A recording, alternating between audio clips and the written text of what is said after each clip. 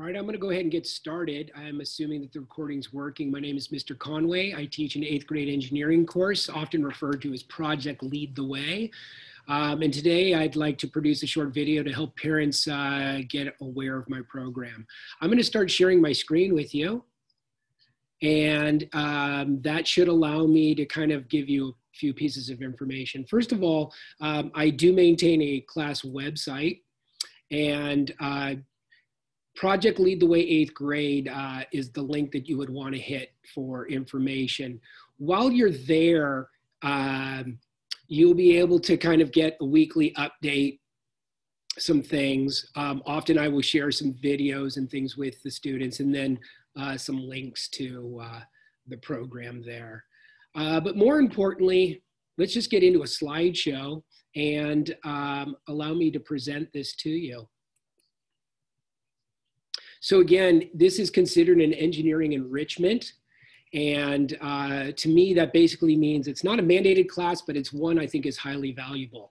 I do have a website. Most of you by now, having 8th graders, you understand how to get to teacher websites. All right. This is not working for me. Let's click. There you go. I really think that STEM education is valuable, so I consider this the experience of a lifetime. And I really want to set your students up for the future.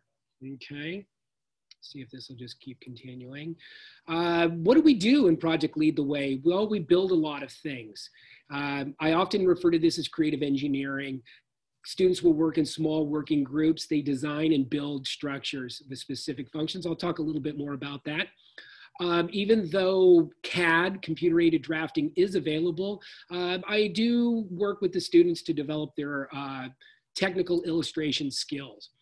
We do program and build robots, okay, often referred to as automation and robotics. And we do design things on the computer, CAD design, and we 3D print those. And that's often referred to as design and modeling. And if you hear me using the term Project Lead the Way, that's a national program. It's also used at the high school. And that's one of the reasons we really like using it at the junior high. Your child will be asked to work in small working groups. Saves materials and allows the students to really collaborate. So they'll build robots together, they will build structures together. And again, when I say that, I do know that distance learning is going to put a little bit of an issue into that. Your student will receive a grade. About 80% of their grade is documenting their activities in an engineering notebook, which they all received or is available to them. Okay. I have noticed, however, though, if students aren't participating and supporting their groups, that also should be a component of their grade. So I've incorporated that in there as well. About 20% of their grade is just on how I see them working in the classroom. And again, when they're back in the classroom. An engineering notebook was provided for the students. It's theirs to use any way they want. I want it to remain neat and organized, however. High achieving students really utilize this very, very well. I will be giving them specific direction as to what they should place in their engineering notebook, okay? All right, if they actually fill one up, which I don't think has ever been done, they're welcome to get another one. So again, the 3 components are creative engineering. And again, I did post this on my website, so it should be accessible to you if you want to look at it. We've built Rube Goldberg things and gliders and water rockets and helmets that the kids had to protect their heads with. We've done this thing called animatronic solar water heaters. The list goes on. I really look forward to having the kids back. I am going to try a few of these even when we're distance learning. So I'm going to provide materials for your students that they can pick up here at the school if they need them.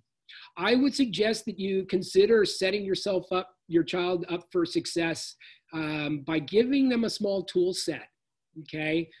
Pliers and scissors and rulers and compasses and protractors and all those things. Thank you. Automation robotics, this is through Project Lead the Way. We use Vex Robotics as our primary hardware source. You can go online and look up Vex Robotics. You'll learn a lot. We do Vex EDR. And then finally, Robot C is the programming software that we typically use, often referred to as the natural language. And the kids will be able to access that. We've built all kinds of things. Thank you very much. And then finally, design and modeling is the third component.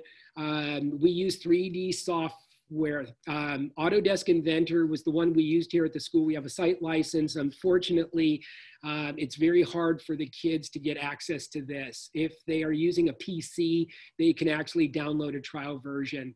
There is another one that I'm trying to implement called Tinkercad. We'll see how well that works. Kids have done amazing things. I will be emphasizing the design process towards the beginning of the year, making the kids aware of that. And that's really a valuable tool for the development of their projects and how they can document them in the computer, okay? Materials list. I'm gonna kind of keep the kids aware of things that they should look for in their world that they can keep so that they can build things out of. And so periodically I'll share a list of things with the kids there. Additionally, if you're in the business or around the community and you see that somebody has excess materials that they're going to dump and you think, wow, this might be useful, contact me and tell me what you got, and I'll let you know if I can use it. So that would be very helpful. And then lastly, to be honest with you, we consume a lot of materials, tape and wire and stuff like that. If you're interested in making a donation, $25 or more, write a check, make it out to OJHS, and when you bring it to the office or bring it to me, and make sure they know it's for my 8th grade Project Lead the Way class. Those funds do get used, and it really makes the program more valuable. So I think that's it. Again, email me if you have any questions. I'm really excited. We will get this to work. And even though with the distance learning, I hope all the kids are back on campus. I'm specifically kind of front loading the year with things that are more computer driven because the kids have access to computers. And then when I hopefully get them back soon to the classroom, we'll do more of the construction and robot building. All right, stay tuned. Thank you.